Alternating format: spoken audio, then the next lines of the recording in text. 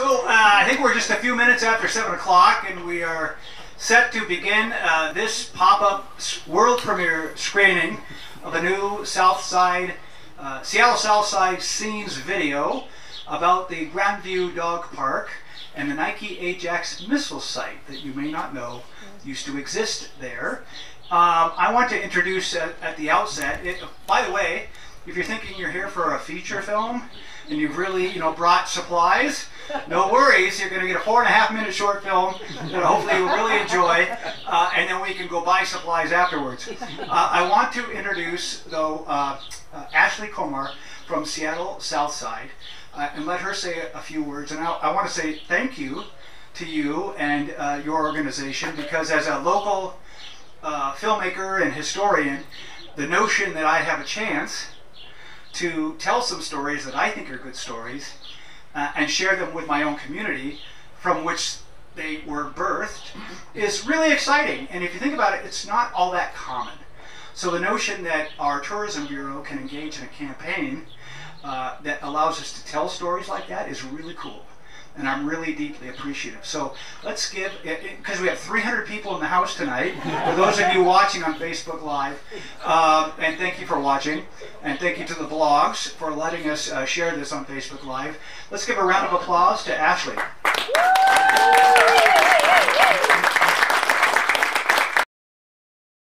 Thank you everyone for being here tonight. I really want to start off by thanking Ken and the Quarter Deck for hosting us here. This is the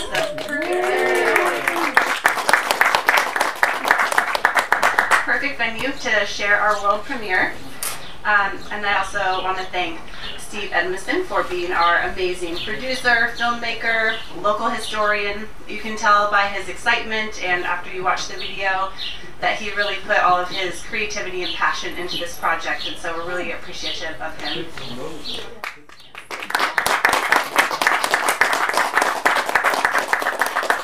And we also want to thank Scott Schaefer for live streaming the event for those of you who are not able to be here today.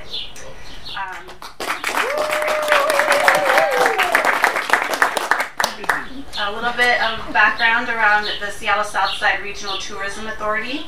We are a marketing organization to promote tourism to SeaTac, Tukwila, and Des Moines. We want to share the stories about our local businesses, our attractions, our restaurants, the natural beauty to encourage people to travel here, visit, and explore our amazing destination. As everyone is aware, the pandemic was very hard on everyone, especially the hospitality and tourism industry. But one good thing that came out of the pandemic was the development of the Seattle Southside Scenes program. This is a community-based storytelling video series that highlights the cultural, arts, and historical stories of locations within our region. This video of the Nike missile site at the Grandview Dog Park is our 9th video as part of the series that we've launched. Other locations include the Big Catch statue, the history of bootlegging right here in Des Moines, the Angle Lake Light Rail Station art installation, and Spice Bridge in Tukwila, just to name a few. As part of the video component, we also have a mobile trail that you can go to each location and learn more about the history or the story that happened there. And after you check in at each location, you can get one of these really cool pair of Seattle Southside Scenes socks. So to learn more about the videos, the stories behind each location, you can go to SeattleSouthsideScenes.com. And again, I want to thank everybody for being here, and I hope you enjoy our video. Thank you.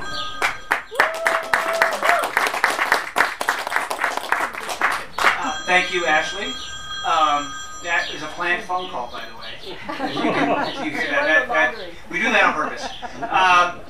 So our host today is the Quarter Deck here at the Des Moines Marina, and I'm going to ask Ken Rogers, who is the proprietor of the Quarter Deck, to come up and say a welcome. And what's really interesting about this as a venue, we're in a tent. I don't know what you can see on Facebook Live, but we're in a new tent that's in the front of the Quarter Deck, and if we hadn't screened out our walls, you'd have a world-class resort view that we've hidden from you, but only for 4.5 minutes when the film starts, and then we can go see it again. But we're really excited that Ken agreed to allow us to share his venue with us, because we think maybe in the future we can transform this space as creatives into a space where we can share more films and more events in the community without the raindrops on our head. I just love finding good space for sharing films. I'm a filmmaker, and this is going to be one of them. So thank you, Ken Rogers. Thanks, Steve. Thank you all for coming today. We really appreciate it. As Steve mentioned, it seems ironic that we spent time blocking out the sun, since we spent a lot of time wishing for the sun. But just over there is a spectacular view of Puget Sound, the marina here in Des Moines, and the Olympic Mountains, and the sunset, which is very popular. Seattle Southside has done so much for us, I can't even say enough about that. The Do Something program generated business for us during the pandemic that I can draw a line to. And there aren't very many investments you can do in any kind of advertising or marketing where you can really feel like you've got something for the money you're spending. You just kind of throw it out there and hope it comes back. But the Seattle Southside organization was so influential in our ability to be able to stay open and to have reach, so that people even as far away as Maple Valley, and we had a couple from Enumclaw that saw something on, and they came around. They really needed to get out of the house. So anyway, my point is the organizations that have worked for the small businesses in these communities don't get the acknowledgement that they deserve. And I can tell you for a fact that we have benefited directly from the work that you've done and your staff and whatever resources and effort you put behind that. So thank you very much for that. I'm sure there are a lot of others. We love Steve and his family, and the opportunity to be able to participate in something like this is just nothing but plain old fun. And we're lucky it's a nice day today. But when Catherine and I set out to put this place together, it wasn't to open a coffee shop and a wine bar and a tap room. It was to try to create a prototype for future development down here in the marina. Whether that happens or not, I'm not sure, but in the meantime, we're going to try to do things like this and others. As we all know, the pandemic did strange things to everybody's plans. We're trying to get back on course this summer and pick up where we left off with concerts and music here in this little space. And if we can get that going, then we'll start to feel like normal again. But thanks for coming. Please thank the Southside people and Steve and his family for contributing, because it's all about community event. It's not really about commerce in the same way that some places have to make a buck. We're about celebrating the water and the mountains and the community, and appreciate you guys coming down and sharing that with us. Thanks, Steve.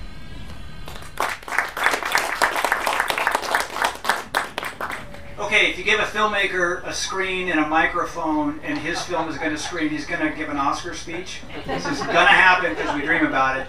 That's not what this is, but I do want to say a couple of thank yous. I know we thank Seattle Southside, but absolutely they're the driver behind this opportunity. I also want to say thank you to South King Media, which is Scott Schaefer and all of the blogs that provides a lot of our ability to share as community what's happening in our community. And it's fantastic that we get to do that. I'm glad that he's doing Facebook Live. You're actually going to be on Facebook Live trying to watch a movie in an environment that has a lot of sunlight. I doubt that the experience will be fantastic on Facebook Live. However, the actual video flew on Seattle Southside's site at 7 p.m. So after this event is over, open up that device. Scott is going to actually post the link to the video. Again, it's 4.5 minutes.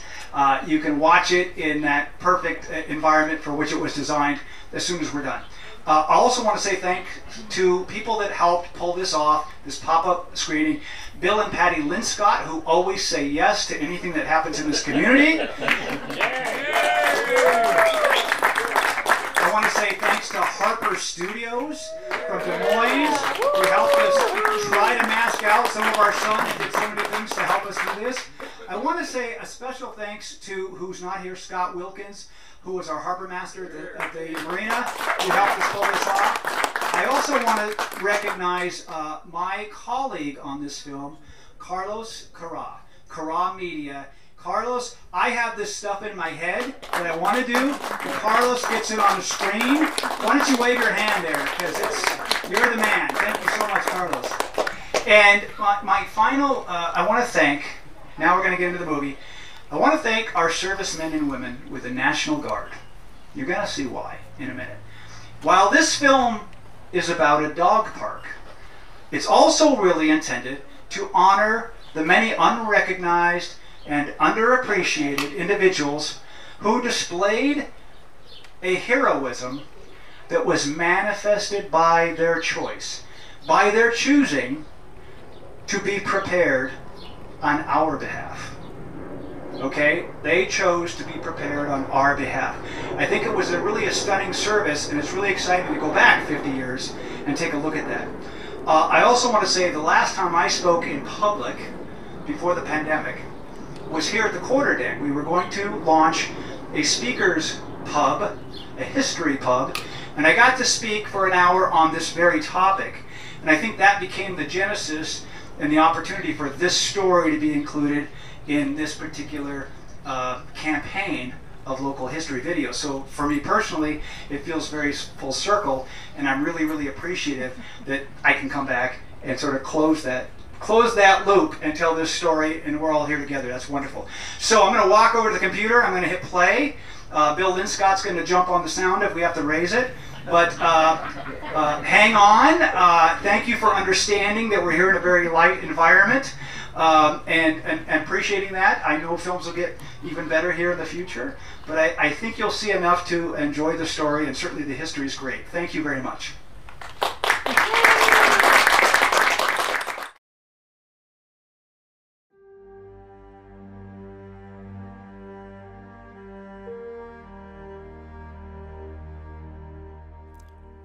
What is the happiest place on earth? Well, if you're a dog, it's probably the city of SeaTac's Grandview Off-Leash Dog Park in Seattle Southside. Grandview has 37 fenced acres of walking trails, forest paths, agility courses, and open fields for play. And of course, the namesake, the Grand View. But while you're enjoying a sprint, sniff, shake, or catch with your Fido, Kingsley, or Emmylou, what you might not know is what actually happened here at Grandview nearly 60 years ago. Or more accurately, what didn't happen here at Grandview. Because here in the 1950s and 60s, this delightful spot was anything but the happiest place on earth. Here, Ajax, Zeus, and Hercules weren't just great dog names borrowed from the gods. They were supersonic, missile-based air defense systems designed as a last line of defense to bring down overflying Soviet bombers during the years when humankind came closer than any other time to nuclear incineration, and in which the United States and the Soviet Union began the greatest arms race in history. And today's Grandview Off-Leash Dog Park here in Seattle Southside was Project Nike Missile Launch Site S-43. Grandview got the Nike Ajax missiles in 1954, one of 11 Nike sites forming a defense ring around Puget Sound. Here, Site S-43 could launch 30 missiles, each with a 30-mile range carrying 3 high-yield explosive warheads, ready 24/7. The mission was to stop enemy bombers that escaped interceptor squadrons. A Nike site commander said, "We are the goaltenders." But how can we even begin to understand the tension that must have existed here at Site S-43? And what about in late October 1962, during the Cuban Missile Crisis, when the Soviets were building missile bases only 90 miles away from the United States? All ships of any kind bound for Cuba, from whatever nation or port, where they're found to contain cargoes of offensive weapons, be turned back. It shall be the policy of this nation to regard any nuclear missile launched from Cuba against any nation in the Western Hemisphere as an attack by the Soviet Union on the United States, requiring a full retaliatory response upon the Soviet Union. The word is, things got edgy at Nike Ajax sites.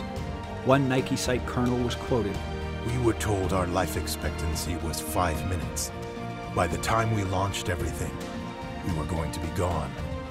All that we were going to do was slow them down. A Nike launch bay crewman agreed.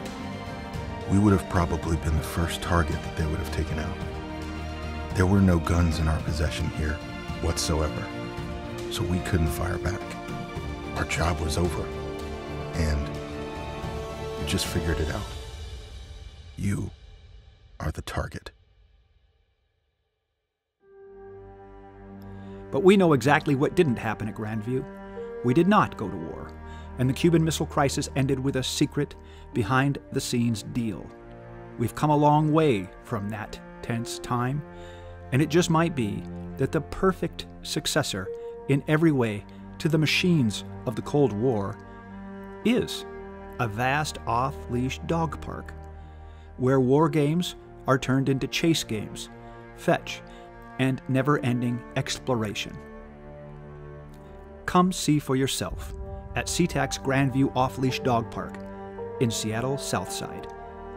And with apologies to Master Shakespeare, let slip the dogs of play.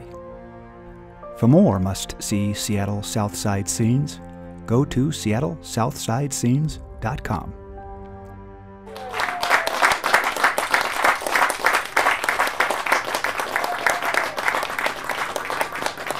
I want to say a couple things. One is, thank you for sitting through that 4.5 minutes, and hopefully the notion of service, you know, through tense times, when nothing happens, it's still amazing service. And one of the learnings for me was that I actually was able to, all those photographs, those black and white photographs, are actually photographs from the National Guard that I was able to find of our Nike Ajax missile site in Grandview. Those are not from all over the country. Those are all photos from our site, which is I thought was kind of extraordinary. And I think it's just a great story. So even if you don't have a dog, go check out the Grandview Dog Park and sort of feel the history there. Everything that happened before, 50 years ago, or what, 60, what's the math on that? 1962 to present, so it's quite some time ago. Anyway, anybody have a question for me as a filmmaker, a storyteller? Anybody have a question for Ashley on behalf of Seattle Southside as far as a campaign? Or is it beer time, which is, we got 3 choices and they're all correct. Yes, Ken. What's next for you, Steve? Well, there's a whole bunch of things going on. I don't know as far as the Seattle Southside campaign. We've been actively, Scott Schaefer and I have been really actively developing a film that was that is the same story as one of the films that's in the Seattle Southside campaign about bootlegging in our South King County area, and particularly, the rum-running King Roy Olmsted. And so one of the videos on the Scenes campaign is really a video of the final arrest of the rum-running king here on the docks in Des Moines, or Des Moines. I was still working on that. And so it's a really phenomenal story. But as a feature film project, as opposed to a 5-minute, sort of short film project, we've been working on that for some time. There's a whole bunch of things going on, Ken. But there's always one thing I've learned as we call it microhistory, and I'm not a historian by training. Maybe that's apparent, maybe it's not. My dad was a historian. He taught high school at Tye High School for 30 plus years, teaching history. But in microhistory, the idea is you can pick a small thing. You can pick a person, maybe a person and a single event, and anybody, any lay person without a PhD can basically decide to become the world's expert on that. You can dig in and you can find out what's there. And that's sort of this notion of microhistory. And so it's very democratizing, I guess is the word. It's very liberating in terms of people can come and do this. And I'm finding that our community here in Des Moines and in Seattle Southside and all of our sort of South End communities, the number of great stories here is stunning. We just have some really great stories to tell. And so the chance to tell them, and that's where we started this talk, was an organization like Seattle Southside who wants people to come into this area, wants to experience the things we have to offer, the ability to tether that to good story is exciting. It's nice for me as a storyteller or filmmaker to have that chance to do it. So that's the answer. Thank you again, Ashley. Anybody else? Beer time? Okay, on Facebook Live, you should go to the refrigerator and have one more. And we can all go to the quarter deck and celebrate. And thank you all for coming to the pop-up screening. World premiere. You just went to a world premiere. Save your ticket. Save the ticket. Thank you. All right, I'm Ashley Komar. I'm the Vice President of Marketing and Communications for Seattle Southside Regional Tourism Authority. Talk a little about this project. How did it come to be? So the Seattle Southside Scenes program was really developed to start sharing the stories of locations throughout the whole region that you may go to the location and think, oh, this is an interesting spot, but you don't have any idea of what happened here, or the story behind how this art installation was created, or the culture that was a part of creating this dish that you're about to eat. So we really wanted to get a little bit deeper within these locations and share the story of our community to make it more interesting and a great place to experience when you come visit. Great idea. Thank you. How many stories are there now? There are now 9 stories now that we have the Grandview Dog Park. Talk about some of the other ones other than this. So we also have the Spice Bridge in Tukwila. It's an incubation program for restaurateurs of women and immigrants who are developing their own restaurants. So you can go taste up to 8 different restaurants, and the food is amazing. It's from all over the world. We also have the Angle Lake Light Rail Station. There's an art installation there that is comprised of thousands of pieces of acrylic that make up this beautiful cloud that shimmers when the wind blows. And we have the story from the artist herself, talking about how she came up with the idea, how there are several different iterations of it, and then the actual installation of it. And then we also have the Big Catch statue, which is located here in Des Moines. And it's at first glance, it just looks like a man holding a fish, and if you look a little closer, it's a little bit scandalous. So I encourage everyone to come down and look at the statue, and also go to the website to watch the video and learn more. And learn about the scandal, the controversy over it. And then, of course, there's the Maury Island incident also. That is right, yes. Yeah, the Maury Island incident that happened right over here. We have the mural that you can go visit and see the actual depiction of the event, and learn about the first Man in Black sighting that happened here. Right. So you worked with Steve Edmiston. Tell us what are your thoughts on him as a storyteller?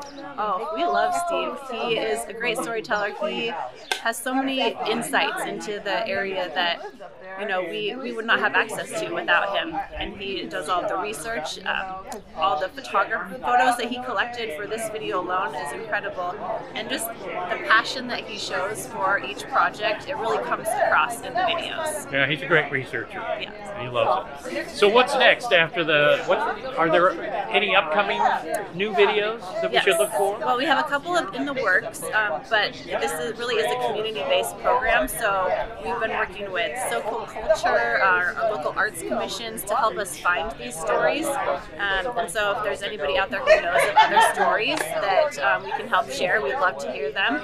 Our plan is to develop around 3 to 4 per year and release them. And I actually was reading some of the comments on one of your posts today and found out a new one related to the Grandview Dog Park about motorcycle races that happen. Oh yeah, the hill thing. Yeah, the race. I've never heard that one. Me either, so we'll have to look more into that. Maybe that's something we can do next. Okay, in closing, tell us what the website is to see the other stories. Yes, it is Seattle Southside Scenes.com. Okay, great. Well, thank you so much. Thank you. So good to see you. You too.